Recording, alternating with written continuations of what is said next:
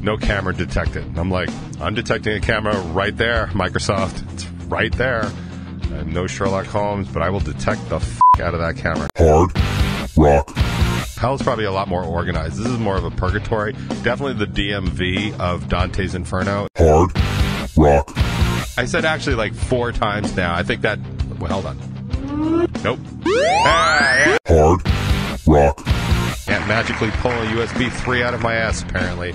Not here, not there, not over there, not with a fox, not with a box. Hard Rock Lunchbox.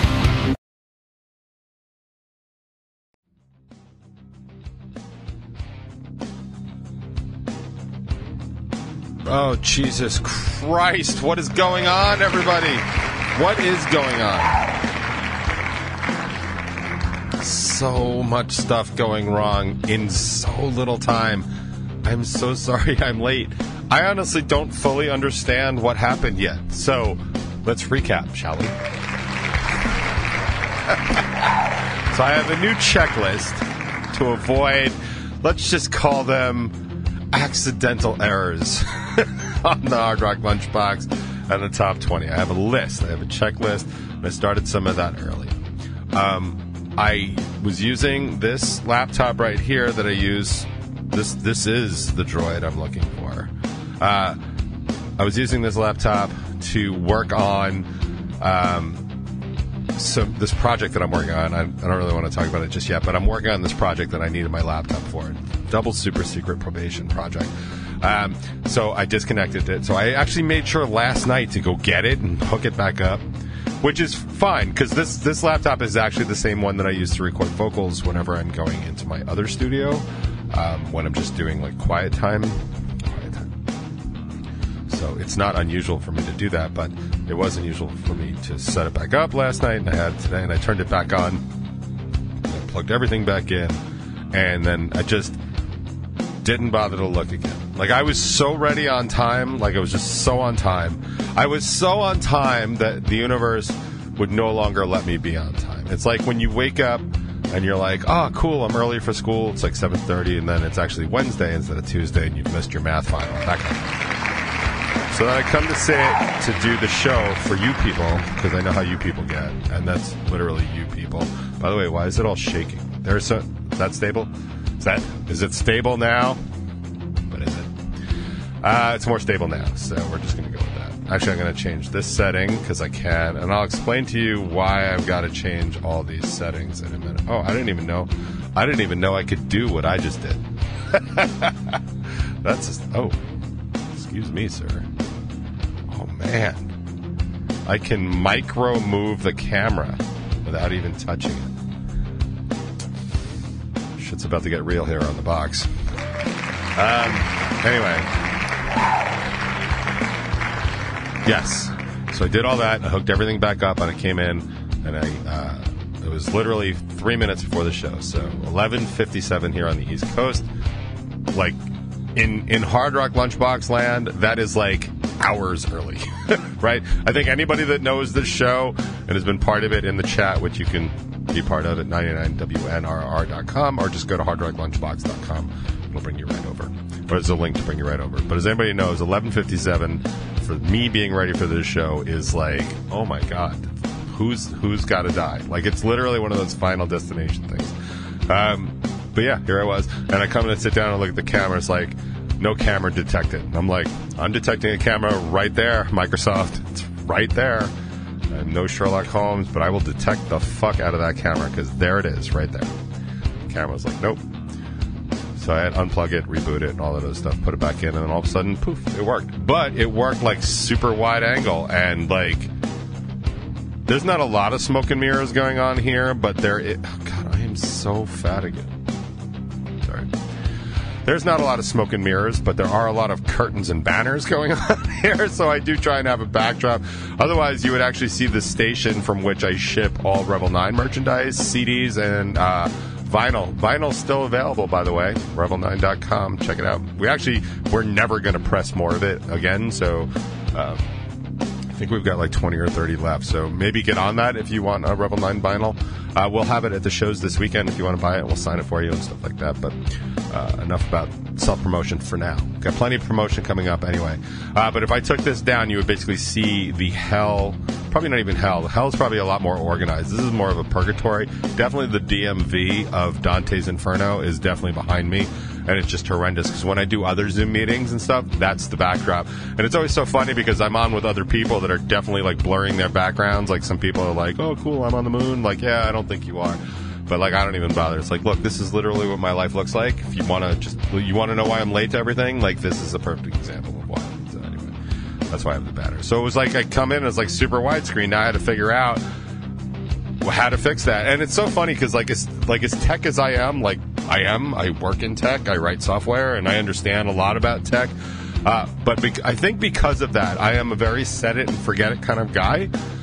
So once I get something to work, like I don't mess with it. Like I fuck with my band constantly, but well, not Noodle so much, but Tony and Kaz, because Tony more so than Kaz, although Kaz is definitely really good at it from time to time.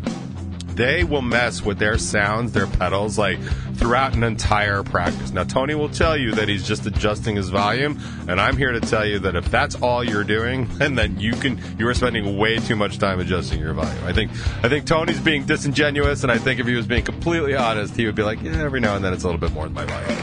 But maybe it is. Who am I to judge? Tony's a professional sound guy / whatever Tony is, and he would probably know better than me. But I know he spends a lot of time bending over, and not like that.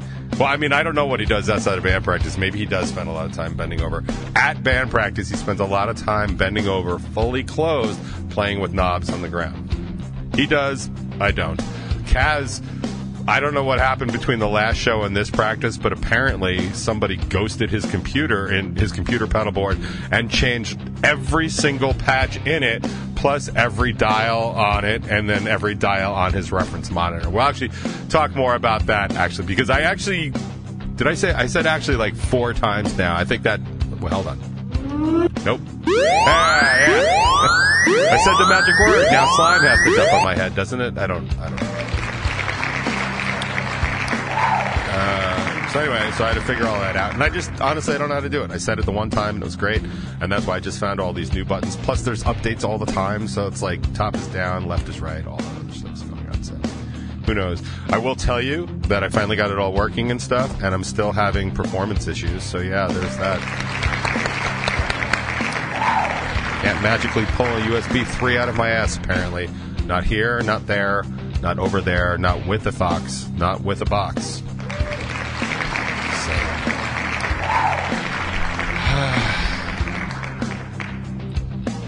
What was I going to say? What are we even doing here? I don't even know.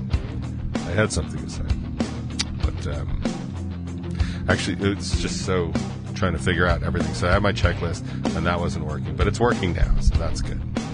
Oh, and then I turned on the software. This is great. I turned on the software that I used to run the show, to broadcast it to all you good people. And it came up, but basically it was like, no files. No files. This show's going to get boring really fast if there's no files. I mean, I can't do this. Can't do this.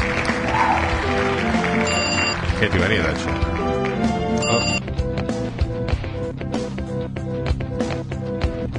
Oh. Is there a more annoying talk show host than me? Like, is there? Like, maybe? I don't know. There is. I've been listening to a lot of right-wing stuff lately, just to kind of check up on what's going on. Like, I just want to point something out. Like, I am so tired of people just being stupid. Like, I know... Okay, this is going to be controversial. And I know, like...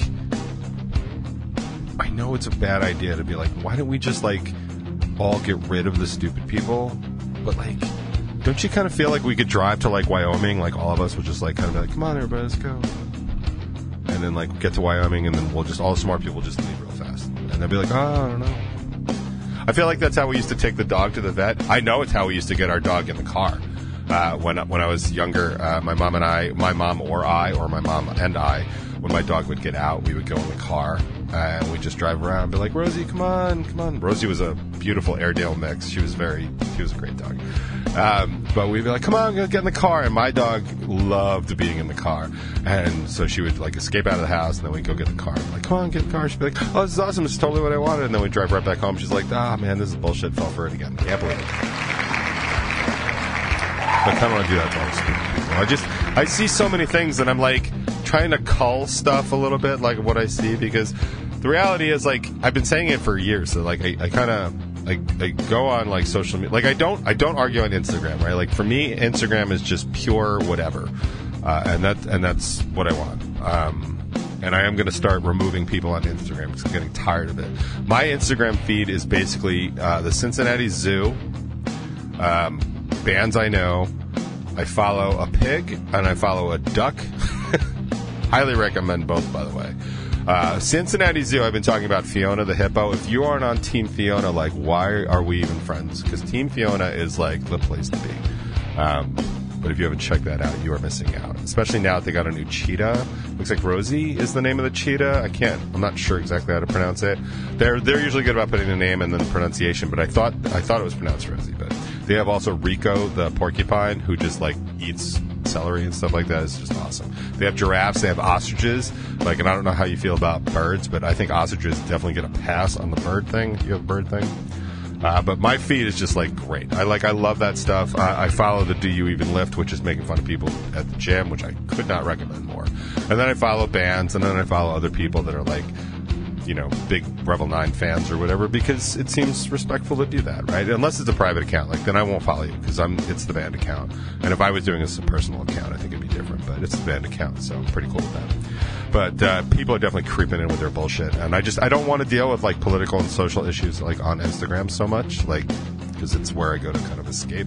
But I've been saying for years, like, I go on Facebook and I want to, like, that's where I go to fight with people, because the reality is, like, most of the people that I know that I talk to on a regular basis agree with me, and like, you can't, like, I can be just as mad as some of the stuff that's going on in the world. And I even said to the band, like, they were like, why do you fight with people on Facebook? And I was like, well, because I need somebody really like, to just, like, release this, like, anger. Like, we're being wronged in the world. Like, and I'm no superhero, but I definitely have a very strong moral compass, and it really flips me out when things that are wrong are being rewarded, and nobody seems to care, and nobody's coming to fix that. Like law enforcement, the Supreme Court. Like I've been saying, the Supreme Court is not your friend. It's never been designed to be your friend. But, like, these things are not being addressed. So a lot of times, like, I'll need to blow off that steam, and I remember saying to the band, it's like, well, I could come here and yell at you guys, or I could just go on Facebook and pick on stupid people. And they were like, well, just keep doing that. And that's a smart move. Problem is, it doesn't really give me any satisfaction, and there are way more of them than there are of me. I mean, I know, like, most of my friends are smarter than me in terms of the way they use social media. Like Jimmy years ago was like, dude, I'm not doing that. I'm using social media as a tool for what I'm doing. And I was like, yeah, man, I'm going to aspire to do that. And then it would turn out I would fail miserably at it. And it's unfortunate because it's cost me stuff. It's cost my band stuff. But, like, I don't know, man. It's hard for me to just sit idly by a lot of times. So I don't. But I know that, like, over the weekend, like, Mikey Wayman had posted something about, like, another mass shooting because they were, like, at the zoo. And, like, it just, dude, it's, and he's like, you know, when are we going to take this seriously? Like, when are we going to address this? Like, isn't this worth it? And it's like, I answered because I'm an idiot. And I was just like, yeah, we address this all the time. It's just, you know, most of us that don't do it on Facebook anymore, because all we do is we get trolled by, like, trolls and people that are like, oh, you don't like this country, leave. It's like, no. And the one that really got me over the weekend, and I've been, you know, saying this a couple times, it's just the lunacy of the actual statement. Like, so many people are like, and this is where I'm actually going to start dropping people off Instagram, because this is where I started seeing it, and I don't need it, because I don't want Instagram to make me mad. Like, I'm on Instagram like twice a day at best, you know, for maybe just to answer anything, any questions, or react to any posts, especially when there's shows coming up. But the rest of the time, I literally want to see what Fiona's up to. I really don't give a shit what most other people are up to, but Fiona the hippo, all day, every day. Like, if I had a camera just to watch what was going on in the Cincinnati Zoo, I probably wouldn't get anything done, because it's just so peaceful. And I gotta, like, they get it. Like, Fiona gets it. Rico gets it. Like, they get it. But anyway, the one I've been seeing that's really been flipping me out, like it was over the 4th of July holiday, and everyone's like, if it wasn't for people that were armed, you wouldn't, or the only reason you're celebrating today is because of people that were armed. And I want to acknowledge how manipulative that is, and whoever started it for a reason, and it's brilliant, and the Republican noise machine has always been so much better at starting that kind of shit than the left. The left, by the way, the liberals are horrible on messaging. Like, as far as I can tell, I am the best messenger on the left, and I don't, want the job. I am not qualified in it, but, like, it is unbelievable how bad anything liberal or anything democratic is messaged, and how brilliantly everything Republican is messaged. And I don't know if that's because people that can manipulate tend to lean that way. I guess if you're manipulating people around you, if that's what you're doing, like for a living and a lifestyle, you're probably not necessarily going to care if their kids go to school. You know what I mean? So maybe it's one of those correlative things. I don't know what causes what, but I do know that. So, yeah, the whole post is like, the reason you're celebrating the 4th of July, is because people were armed. And the reality is, like, that's not factually accurate. Like, the reason we won the War of Independence is because people were armed, but it's also because we had a standing army, kind of like right now. Like, liberal or not, like, we have a standing army. And I personally want one. I think it's important for us to have that. I think it's important for us to be invested in stuff like NATO, because I think the world order deserves some sort of policing. And, truth be told, if I were in charge of this and, didn't have to deal with a whole bunch of bullshit and maybe money wasn't so much a factor, like, the UN and NATO would be used way more for, humanitarian issues. Like, the United Nations would be in, like, Western China right now releasing the Uyghurs from their re-education camps and stuff like that. We'd also be in Myanmar removing the military coup that just took over. We would absolutely be in many Central African republics that are just killing people and child, army, making child soldiers and all that stuff. Like, that's honestly what I think those organizations should be doing. So I am all for a standing army, because I am no pussy, but I do believe in using force. Like, as someone that's 6'1" and just north of 1,500 pounds, I have no problem using force to do the right thing, and I think that that's fine. And I think in the case of the American Revolution, yeah, it was the right thing. We had a standing army and we used it. But the reality is, what we were celebrating is the 4th of July, which is the date that we signed the Declaration of Independence, which was all signed by people that were smart. They didn't need to carry guns. They were leaders. They were intelligent people. They were the thinking class. And the thinking class that would go on to do something like create the Electoral College, because the mass of Americans were too fucking stupid to even vote. So we have the Electoral College. Keep that in mind. Those same people knew that the general common American was so fucking stupid that they couldn't figure out how to vote properly, that they had to create the Electoral College. Keep saying that to yourself, because those same people that signed the Declaration of Independence, in every painting you see of it, had zero guns, but definitely had the wherewithal to know that most people in America were too fucking stupid to be trusted with something as sacred as the right to vote. Like, they were onto something, and it had absolutely dick to do with them being armed, because they didn't have any guns in that meeting. They brought their brains. I'm just saying. So when you see that meme and you see that post, what I want you to do is realize what it's for. And then I want you to think less about the person that's sharing the post. I know I do. I think less of all these people all the time. And, it's hard to, like, keep thinking less and less of people you think less and less of. But it's neither here nor there. Also, I need a hat. Man, my hair is so gross. Actually, my hair is, like, my least gross thing at this point. Like, everything, from my hair down to everything is just gross.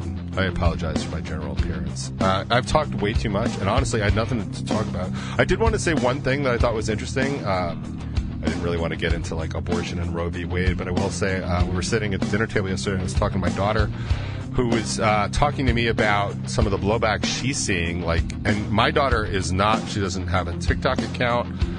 She doesn't have... I think she has Instagram. I think I made her get Instagram so she could be on Team Fiona. That sounds like a responsible parental thing to do. But she does watch a lot of YouTube. She's always been on YouTube.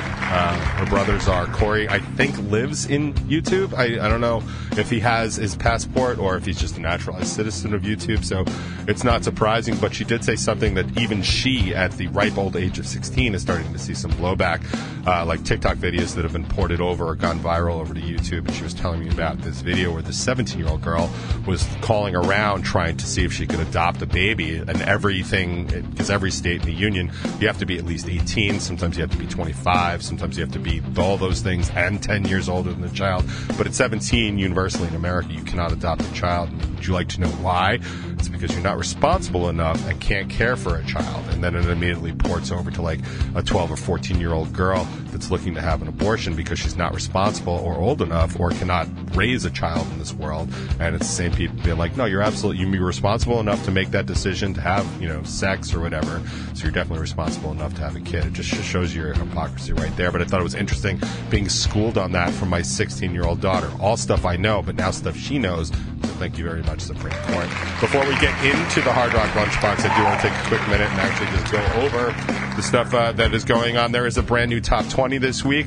I would appreciate if you watch it, like, share it, or whatever. I will say the views on those things are just absolutely abysmal, so I'm really just losing interest in doing the project at all. Granted, I did stop advertising them on Facebook, and maybe I'll start doing that again over the summer, but, dude, if I'm going to be doing this video for 10 views, I can think of 10 million other things I'd rather be doing. So if it's not worth it to anybody, and I'm sorry, Bill, if it's totally worth it to you, I'll keep doing it just for you. The quality may go down if that's even possible. But there is a new one, and it's basically this week. TJ says at this point, if you didn't know this was coming, referring to the Roe v. Wade thing, it's on you and you haven't been paying attention. And you're on notice to start paying attention now because they are not done. I still believe that. I know it's only been a week, but of course I believe that. Also, on the show, being on the other side of a really stressful weekend, cracking oneself up from to bad behavior, real meaning of life is precious, all that other stuff. And in Bacon is my podcast land. Stud Count is... The Stud and You and Stud Count bands are on part of the Soul Wet Fest. We played Stud Count here on the box. Tasting is my passion. They do jerky me off beef jerky, which on the title alone seems like it's probably worth watching, so we'll check that out. Full interview with Becky Kovac from, I think it's Kovac? I don't know. She'll tell me if she wants. Big Picture Media, So What Fest, full interview from John from Keep Flying. And 7 questions with Tyler from Mystery Schools. And that is all the news that is fit to print on Strangerhood TV. So check it out. Like, share, subscribe. I don't know. I don't even know what else you can do on there, but just do it all. And we'll just keep that going. But yeah, I'm going to shut up. We're late into the show because I showed up late and I talked too much. And I definitely have more stuff to talk about. Surprise, surprise, surprise. But right now, let's get you started, shall we? Let's see. This ought to do it.